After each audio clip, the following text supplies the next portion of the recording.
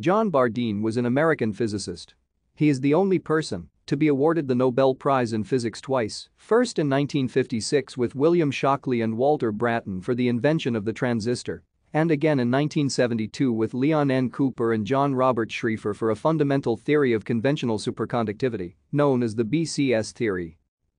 The transistor revolutionized the electronics industry, making possible the development of almost every modern electronic device, from telephones to computers, and ushering in the information age.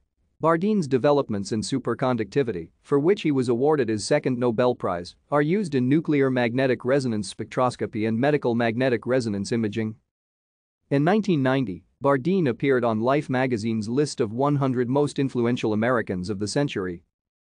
Bardeen was born in Madison, Wisconsin, on May 23, 1908. He was the son of Charles Bardeen, the first dean of the University of Wisconsin Medical School. Bardeen attended the University High School at Madison. Thank you for watching. Like and subscribe if you would like to view more of our videos. Have a nice day.